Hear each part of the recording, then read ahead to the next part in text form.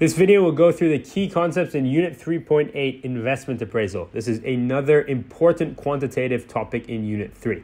This topic will look at the ways in which a business evaluates whether to make an investment or not. Now, when we think of investment, we think of a firm spending on non-current assets because of their belief that the investment will generate long-term profits for the business.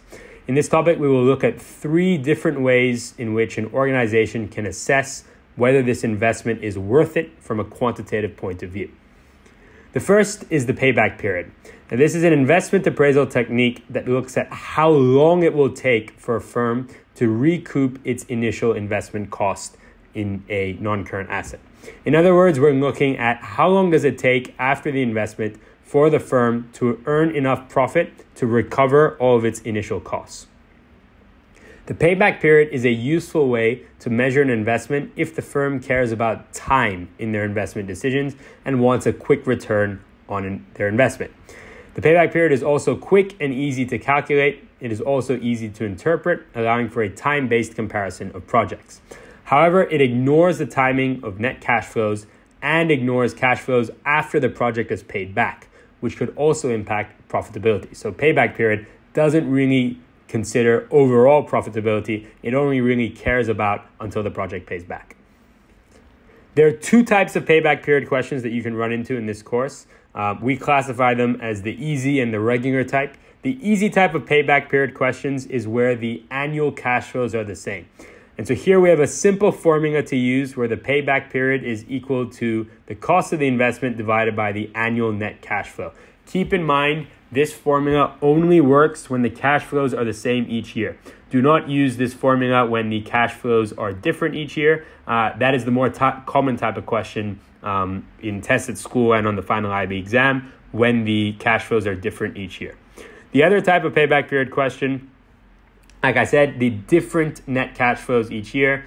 So one thing you need to make sure you do is to adjust your running costs as part of your net cash flow. So don't just take the number given to you in the case study.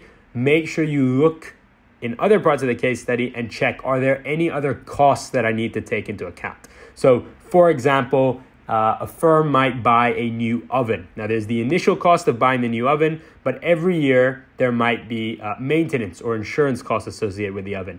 You cannot ignore these costs, right? These costs reduce the profit that the firm earns on the oven each year, and you need to take these into account when doing these calculations. The second type of investment appraisal technique is the average rate of return. So the average rate of return, or the ARR, looks at the average annual profit of an investment, and this is expressed as a percentage of the initial amount invested. So the ARR can be calculated by the average annual profit divided by the initial investment. We recommend splitting out the formula into what is shown on the screen here so that you can more easily plug in numbers from the case into the formula, and that decreases the chance that you make a mistake. You are given the ARR formula on your final exam, as well as if you have a finance test, your teacher should be giving you this formula as part of the formula sheet. The higher the ARR, the more financially attractive an investment project tends to be. So firms can compare this number, this ARR, against the ARR of other projects, as well as the interest rate, which represents how much they would get if they just left the money in the bank. So the advantage of the ARR is that it is simple and easy to calculate, and that it focuses on profitability rather than time when measuring returns. However, much like the payback period, it relies on predicted or forecasted figures, and it ignores the timing of the cash flows.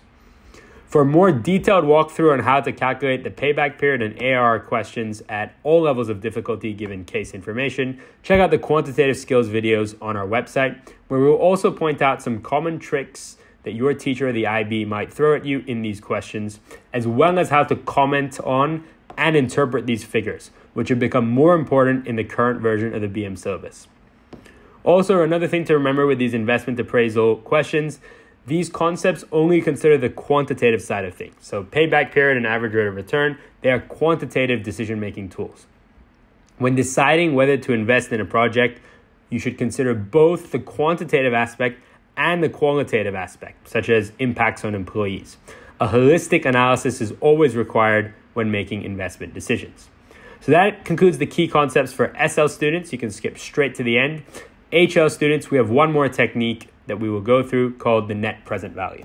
The net present value is the difference between the present value of future net cash flows and the initial cost of investment. Now that might sound confusing. The NPV is the most complicated one for most students. So let's break this concept down.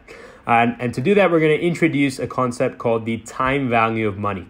And this basically means that $1 today is worth more than $1 you receive next year, which would be worth more than $1 you receive 5 years in the future. So the net present value is basically taking into account this fact that cash flows received today are more valuable to the business than cash flows received in the future. And the way they do this is by discounting these cash flows that the business receives in the future into how much they would be worth today, according to the business's own factors. And we call that the present value. So the rate that we use to discount these future cash flows is called the discount rate. So the discount rate is influenced by the interest rate. If the interest rate is higher, the discount rate will be higher because the business will earn more by leaving their cash in the bank, basically doing nothing, and therefore future cash flows need to be higher to justify investment today. As a simple example, if we had an investment that would cost us $100 and we would earn $105 next year, we might immediately think, yes, we should take that investment. The returns are positive. However, the NPV makes us consider the time value of money, the timing of the cash flows. If our discount rate was 6%, maybe because our firm could earn almost that amount by leaving it in the bank, the $105 would actually only be worth $99.05 to us today.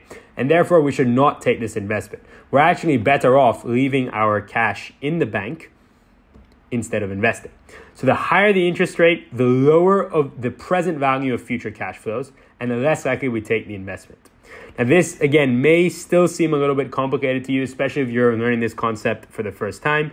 So for a more detailed walkthrough on how to interpret and answer these NPV questions, check out the quantitative skills video on our website. Like I said, this is something that students do tend to struggle with, particularly the qualitative side of things. And it is worth doing extra practice. As an HL student, this is more likely to show up in your paper 2, section A. The big advantage of NPV is that it does consider the timing of the cash flows, unlike the payback period and average rate of return, and therefore is the most accurate form of investment appraisal. However, it can be difficult to determine an accurate discount rate and project net cash flows many years into the future. That concludes the key concepts for this topic. We recommend you use these steps as part of your study routine. Pay particular attention to steps 2 and 3, as this is something overlooked by many BM students. Practicing case studies and developing application skills is the best way for you to improve your grade in BM, as all your school tests and the final exam are case study based. To practice these skills and access more detailed videos on BM content, please check out the resources on our website, diplomaly.org. If you need any support with any part of the BM course, including the IA or EE, feel free to get in touch with us via email or WhatsApp. Best of luck with your study.